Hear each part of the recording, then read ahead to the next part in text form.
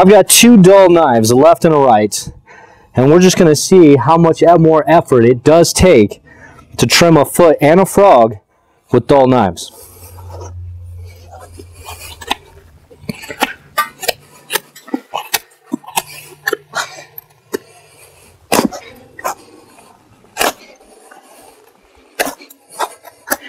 Now I'm pulling up pretty hard to get it to cut that deep, but it's working.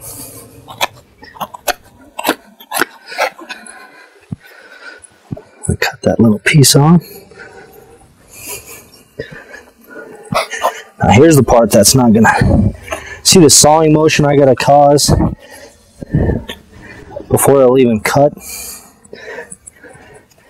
That's a sure sign your knife is dull. And see, I can't even get this knife to function in this crevice like it should. So, what do we typically do as farriers? We drop it and leave it looking just like that. So we're going to do the other one, the other hoof here, with a sharp knife. And we'll just see how much your quality goes up just by having sharp knives. So, here's the other side of the horse. And these are going to be two sharp knives. And we're going to see how much easier it is to cut into a sole that's pretty dry and hard. But see, I'm just using the natural attributes of this knife, a curved handle and a flick motion here. That allows me to take little bitty fine chips of sole as I go. Now, we go into this frog, and it cuts without the sawing motion,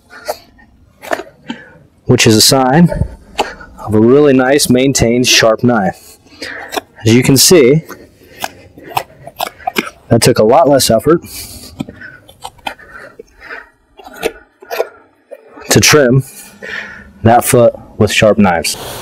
So tell me, we've got some buffing, we've done our knife sharpening and everything else. Can you explain to me if, now we've taken some knives here that were pretty rough and cleaned them up, made them sharp, got everything done.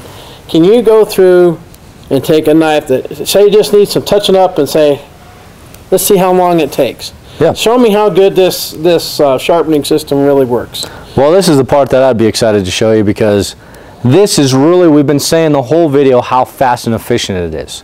Well, this is the time to turn it up and show you. All right. Okay. Let's crank this thing up, see how long it takes. All right. So we're just going to go ahead and just sharpen the whole thing through the system. However, I'll be using that buffer instead of this one just for time's sake. I'll show you how it is. So here we go.